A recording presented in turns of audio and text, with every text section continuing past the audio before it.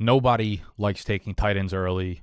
You know, it's wonderful to have Travis Kelce in your lineup, but it's not wonderful to use like the 7th overall pick on a tight end, right? Like I don't even like using my 2nd, 3rd, 4th round pick for the most part on tight end. So this video is going to throw some names at y'all that I think are beautiful picks outside of the top 10 ADP at the tight end position. I think these are must draft guys if you fade the tight end position. So just to start with, here are the 10 dudes that are going as the top 10 tight ends in ADP right now. We have Kelce, Andrews, Hawkinson, Kittle, Goddard, Pitts, Waller, Ingram, Pat Freiermuth, David Njoku, and Dalton Schultz. So no one on that list will be on today's list. They're all dudes going after the top 10 tight ends. Y'all know what to do next. Tuck our shirts in.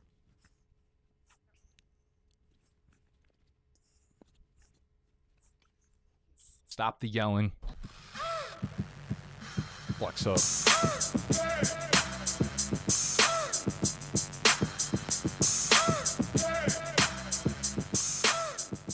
First guy on this list, Chiggy Baby, Chigozium Okonkwo, tight end 11, currently going 126th overall. He was a rookie last year and absolutely ripped in limited touches, in limited play time, limited snap counts for the Titans. And the Titans have less than nobody in terms of weapons on that offense. Derrick Henry, it's the hopeful skeleton of Treylon Burks, who I think a lot of the argument I made for him in the wide receiver version of this video, which I will link down below for y'all, I will reiterate for Chiggy. But Chiggy was unlike Treylon Burks in the fact that when he did get on the field, he was dynamite, efficient, and ranked amongst the league leaders at tight end in many, many different categories. First off, he's a player that is electric with the ball in his hands. I remember watching him coming out of school. He was very raw.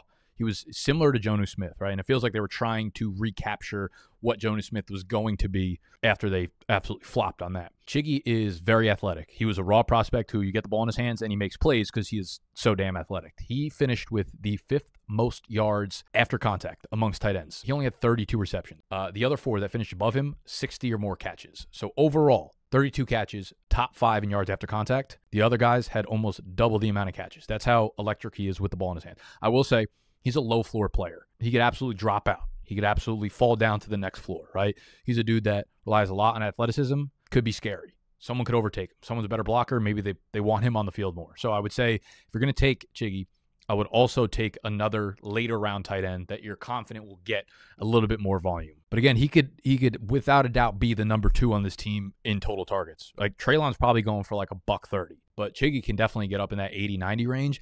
And a dude like Chiggy who makes huge plays when you get the ball in his hands with 80 to 90 targets, going to be problematic. This tweet from Marcus Mojo. Okonkwo ranked number 1 in yards per out run last year. Number 1 in yards after the catch per reception. Number 4 in receiving grade versus single coverage. Now, those are really impressive. However, I will say this kind of stuff almost always comes back to us and bites us in the ass when a guy's like really, really good on super limited sample size. Like this shit happened with Jonnu Smith. This shit happened with O.J. Howard. This happens over and over and over again. But they're dudes worth taking the shots on because they have shown that they can do this. Now, with a bigger volume size, with a bigger sample size, if they get it done, they're going to be elite tight ends. And we do it because it's just fucking fun, all right? And Chiggy is fun as fuck. And you look back at his numbers even deeper from last year. 11th in average depth of target, 7.9. So that's not, a huge number.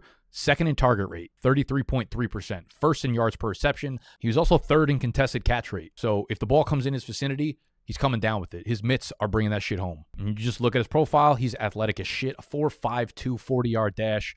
Austin Hooper and his 60 targets, 41 catches, 444 yards, and 2 touchdowns are out of there, okay? And you look at the depth chart, it's not like you have these rookies coming in like Michael Mayer goes to Las Vegas, and he's got Austin Hooper behind him, who's not good, but he'll be annoying because he's a veteran and he'll take targets away from him. With Chiggy, Josh Weil, Kevin Rader, who's not on a single fucking person's radar, Trevon Wesco, like there's nobody here to take these targets from both the tight end position and the rest of the positions. All right, so Chiggy is a dude that absolutely worth drafting at the tight end position if you fade the top 10. Same with this rookie. We're going to get some backlash on this one, but Dalton Kincaid, I love this fucking kid, all right? He's a tight end 14.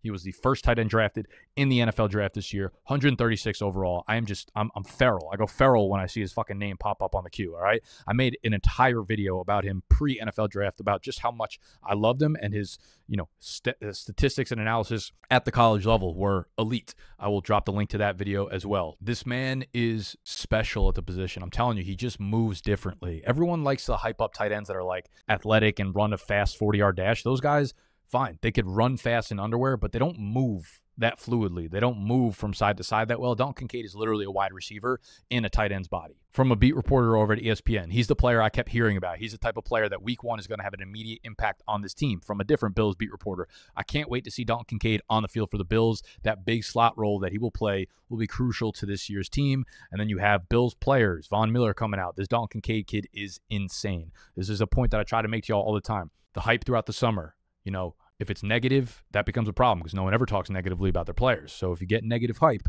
negative mindset, that's what we're thinking. But positive hype comes out all the time. However, if you start hearing it from everywhere, where there's smoke, there is fire. All right, so we start hearing it from beat reporters, start hearing it from players, start hearing it from coaches. This kid's going to be a problem. As Von Miller said, I'll just leave with that quote. Dalton Kincaid, kid is insane. And I've referenced you guys to Mojo before, but Mojo has career player prices. It's beautifully designed. Go download it from the App Store. Dalton Kincaid's career share price right now is $7.80. He's right underneath Pat Freiermuth. He's 40 cents below Darren Waller right now. He's by far and away the highest priced rookie tight end. He's at $7.80. Michael Mayer's the next closest one at $6.85. So they are extremely bullish on Dalton Kincaid right now. They also have, if you're a college football head, if you are someone that is following Dynasty, Devy, whatever, they just released prices for a shitload of college players. They obviously have the popular ones like Marvin Harrison Jr., Brock Bowers, but they've got some of the lesser-known dudes that a lot of you Devy guys probably know. Got Trevor Etienne. We got the blood of Travis, but they have all the prices there. So go check out Mojo. The app is free to download right now. You could play it if you're in New Jersey. You could actually invest into your favorite fucking players, the college players, NFL players, all that kind of sheesh. But if you're not in New Jersey, you can't actually invest, but you can download and look at prices. It's another tool, it's another resource to use in the dynasty landscape. Let's keep moving down. Mr. Juwan Johnson of the New Orleans Saints. He is the tight end 16, currently going off the board as the 153rd player. They re-signed him to a 2-year extension this offseason. They obviously want him to be a part of the offense, and it makes sense given the fact that he just set career highs across the board last year. 42 catches, 508 yards, 7 touchdowns in just 12 starts. And I don't think people realize, Juwan Johnson, he scored so many touchdowns that people started to just think he was a red zone weapon. He was a guy they just put on the field at that part of the field just to be a red zone specialist. He is really fucking athletic. He ran a sub 4.6 40, 6'4", 230. So he's built like a big wide receiver, a big slot wide receiver. His athleticism is crazy across the board, way above average in every sort of test that he had. Now, Foster Moreau is the biggest stick in the spoke here, obviously, right? They bring in Foster Moreau, but Johnson last year was way better than Foster Moreau has been throughout any of the 4 seasons that he's been in the NFL. Juwan Johnson's only been in the NFL for 3 years. We got some beat reporters coming out. Chris Olave really looks comfortable and confident out there. Him, Rashid Shaheed, and Juwan Johnson might have been the best players from the 3 weeks of OTAs. Johnson also ranked really high, like Chiggy, on a lot of lists last year. He was number 6 in average depth of target, so he was a downfield playmaker. He was not just used in the red zone. 7th most snaps from the slot and 6th in yards per route run from the slot, behind only Chiggy, Kelsey, Pat Freiermuth, Mark Andrews, Hawkinson. Then Juwan Johnson. That's a damn good fucking list. He could also move with the ball in his hands. 7th in missed tackles forced per attempt on those snaps. So he is running downfield routes. He's catching touchdowns. When he catches the ball, he could do a lot with the ball in his hands, all right? So I really, really like him a lot. I could see him playing somewhat of like a Darren Waller light in Derek Carr's offense. Tight end number 4 on this list, Trey McBride of the Arizona Cardinals, 171st overall, the tight end 20. Let's not forget that he was the first tight end drafted in last year's draft. Zach Ertz tore his ACL and MCL in week 10 last year. They did not add anyone notable to the tight end room in Arizona. They got rid of DeAndre Hopkins. The Cardinals are very clearly in a rebuild, and at Zach Ertz's age, I have absolutely no expectations for him going into this year. If he ended up scoring a total of like 60 fantasy points this year, wouldn't surprise me whatsoever. While they're in a rebuild, like the only real solidified weapon they have on offense is Hollywood Brown. All of their other weapons are tiny. It's Greg Dortch. It's Rondell Moore. they're all mini-me. They're all munchkin size, except for the rookie Mike Wilson, who I love Michael Wilson. But again, these are the only two big body receivers. Wouldn't be surprised if Trey McBride is super heavily involved in the red zone. I think he deserves another chance after like a down rookie year. Can't forget, he was the fucking John Mackey Award winner in college as the nation's top tight end. This dude is a phenomenal athlete, and he averaged almost 7.5 half PPR points per game last year after Ertz went down. And that's right around that like tight end 1 border, tight end 10, 11, 12, 13 in that range. And I absolutely think that's within the range of outcomes for a dude like McBride, who they do not have any targets in that offense. All right. So keep a close eye on Zach Ertz's rehab, his age. I'd really be surprised if he was even ready and back for week 1. Wouldn't be surprised if he ended up on the PUP list. So Trey McBride is a dude who I think just by volume and just involvement in that offense is going to be a good pick in fantasy this year. I also like Irv Smith of the Cincinnati Bengals. I know this is like a fucking pipe dream, but he's going 173rd overall as the tight end 21. We've been like waiting for this to happen forever. He keeps getting hurt, and then he had his chance and he wasn't good.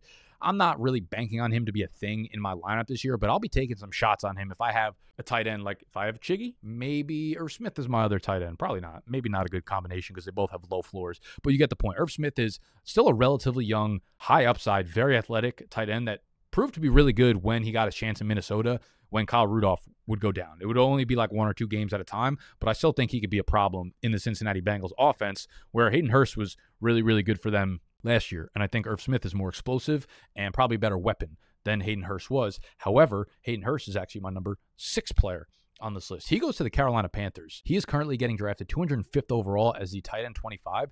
This is one of the most like under the radar signings of the offseason. He gets a 3-year, $21.5 million contract. Okay. Like what else do they have here? It's like Ian Thomas and Tommy Tremble, who have done nothing up to this point in their career. I would say Hayden Hurst is recovering from hernia surgery, so that's kind of a red flag right now. Apparently he's back running, but I would keep a close eye on. Not that you have to keep a fucking close eye on the tight end 25 in fantasy football, but Hayden Hurst is a dude who was good last year for Cincinnati. As I just said, he is a veteran. He has put up big numbers in the NFL before. He's played on multiple teams, and he's been useful on multiple teams. And he goes to Carolina, where Bryce Young comes in as the quarterback, and he has no established rapport with any weapon on that team, right? It's like Adam Thielen, DJ Chark, Jonathan Mingo. Like any of these guys could end up, Terrace Marshall, like any of these guys could end up being target hogs in this offense, but so could Hayden Hurst. And who's for sure going to be out there on 80 to 90% of the snaps? This guy. I couldn't say that for sure for any other player that the Carolina Panthers have brought in on offense this year. Hayden Hurst, I feel like, not high upside, but if he ended up finishing as like the tight end 9 or the tight end 11, just based on getting 85 targets and catching 65, 70 passes, scoring 5 times, like, wouldn't surprise me whatsoever. So Hayden Hurst, I feel like, is a dude that is going to play way more than basically every fantasy tight end picked within the next 10 spots of him. So I like him. And I love Isaiah Likely, the Baltimore Ravens tight end, 28, 215 overall. There's something in my gut telling me that Likely will be a starter for some portion of the season. And when I'm so confident that he's the best backup tight end in the league at this point. If Mark Andrews goes down or gets hurt or whatever, Isaiah Likely is automatically inserted into your lineup. Like right now, I ask you this, and the fact that you're going to even have to think about the answer is pretty telling. If Mark Andrews goes down tomorrow and he's out for the season, who would you rather have as your starting tight end in fantasy? Kyle Pitts or Isaiah Likely? I'm not auto fucking smashing the draft button on Kyle Pitts in that situation. I'm just not doing it. He is the league's best backup tight end and in an offense that uses their tight end so heavily. I like Todd Monken coming in. This should be a much more pass-heavy offense. And they were a team at Georgia, where Todd Monken just came from, where they utilized 2 tight ends, Brock Bowers and Darnell Washington. Okay? Only a 2-game sample size, of course, while Isaiah Likely played without Mark Andrews, but he was fucking awesome. 11.6 half PPR points, nearly 14 full PPR points, 4.5 receptions, a touchdown every other game, 9 targets, and 63 receiving yards. What tight end does that? None. He's almost definitely more of like a waiver wire ad to keep an eye on, or a last round, 17th, 18th round best ball pick, but he is my 3rd highest owned tight end on Underdog right now. So I love him. You can see my list is littered with dudes like this. I think Jelani Woods is kind of interesting out there in Indy, but I don't really know what his upside is. He's a cool player, but I doubt he's ever going to be like a high volume type guy. I do think this is a really interesting year for tight ends because there are a lot of rookies that got drafted that are highly drafted, high draft capital, super athletic, and they go into situations where they could be the starter immediately, right? You look at Sam Laporta in Detroit. They got rid of TJ Hawkinson. They fill it with another Iowa dude who's built similarly, who's just as athletic, who's a good pass catcher, like very similar dudes. So Sam Laporta is for sure a guy to keep an eye on. Luke Musgrave out in Green Bay. I also like Tucker Kraft too. They drafted 2 tight ends, I think in the 2nd and 4th round, I want to say. Musgrave was the earliest draft pick of the 2 of them, so he probably gets a shot at being a starter, but they got nothing at tight end there. So they're going to have to start a rookie tight end who will probably get targets. And then Michael Mayer, I think like Austin Hooper and O.J. Howard are both there. So I've never seen a guy that's going to be more annoying to a rookie tight end than Austin Hooper. Like, we're going to be begging for Austin Hooper to leave so that Michael Mayer can break out for the next 4 years. So I'm not really in on him for redraft whatsoever, but I think going with a couple late round rookie tight ends this year is not the worst strategy. Okay. So if you're like me and you hate using those early round draft picks on tight ends, these are dudes you should be targeting after tight end 10 in fantasy drafts. We've also done this video for both wide receivers and running backs. We'll put that on the screen now as well as in the description, so go check those videos out as well. I will be live for a full Underdog stream tomorrow, so make sure you're both subscribed and got notifications turned on for the channel, so you can come hang out and draft with me. All right, I love y'all. Goodbye.